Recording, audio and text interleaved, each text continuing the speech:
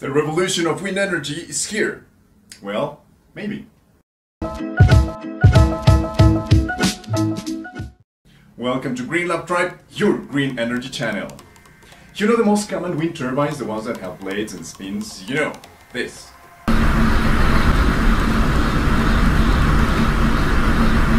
Well, a Spanish company has developed a wind turbine without blades. I'm not even sure you can call it a turbine, but let's continue anyway. This is the Vortex bladeless wind turbine. It is basically a long tube that oscillates with the wind. It is based in resonance. When a fluid passes through a circular section, these sort of whirlpools or vortex are generated. Notice how it alternates sides each time. This induces a force to the tube that changes direction periodically. When this force frequency matches the natural resonance frequency of the pole oscillates. Vortex bladeless created a design that uses this vibration to harvest wind energy. I think this is a really clever idea because just by seeing it, the two main advantages jumps to the eye. First, almost no moving parts. The only part that moves a bit is the pole, and it's just a vibration. This can result in less cost of production and maintenance. And second, there is no need for an orientation system. Regular wind turbines need an orientation system because they have to face the wind in order to work. But with a bladeless turbine, wind can come from any direction and it still will work. This also allows the turbine to be more efficient in turbulent zones. Standard wind turbines need clean streams of wind in order to work properly. They need to be placed in sites with the least obstacles possible and avoid turbulence.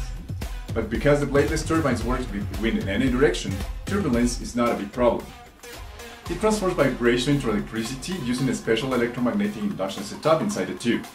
There is also an additional setup of magnets, but its purpose I will explain later in the video. But this is Green Lab Tribe, and here we don't just talk, we build. So I built a working prototype of this type of turbine. But before that, if you like this content, you can support us by buying our digital designs, starting at just $2 in our digital store.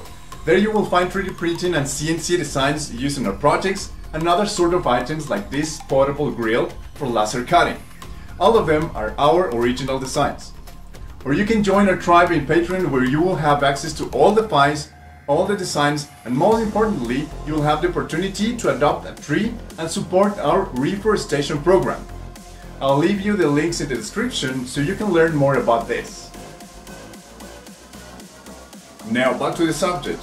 I designed a prototype to actually see how this kind of turbine works.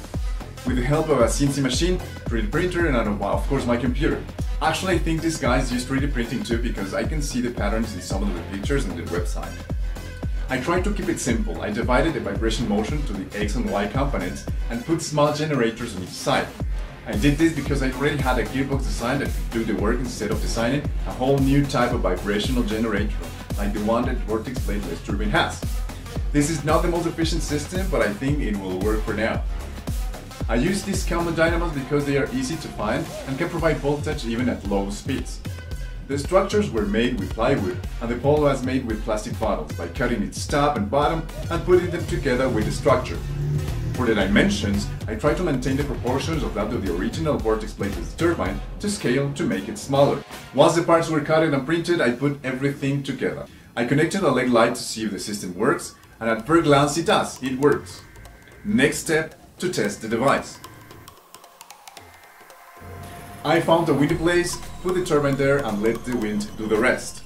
Did it work? No. I think I just oversimplified the thing. The blade vibrates, but it's just really subtle, and the generators don't even get to move. I think the two problems here is the pole rigidity and the induction system. The pole is too rigid to move, I think, and clearly I need to design a vibration induction system instead of just using this component's generator. But there is one thing that I believe is the most important of all. Remember this magnet arrangement here? This is the tuning system. It consists of two sets of magnets facing each other. One in the oscillating pole and the other connected to the ground so it doesn't move. They work as springs with variable elastic constants. The stronger the oscillation, the stronger the force between the magnets. This changes the natural frequency of the pole and extends the wind range in which the turbine can work. At the end, I think this also gives the stability to the pole, and I didn't put this tuning system in my design. So every time a gust of wind appeared, the pole just went one side and stayed there. In other words, I just underestimated the complexity of the design, and I have to do it again, with all the features and calculations. So, what did we learn? Even if I wasn't able to generate any power, It oscillated and I could actually see how this turbine works. But that's all. Once again, I think this is a really cool design, and personally I believe that it has a good future ahead. And I think I'm not the only one, judging by the messages they have to put in their website saying they do not have yet commercially available turbines.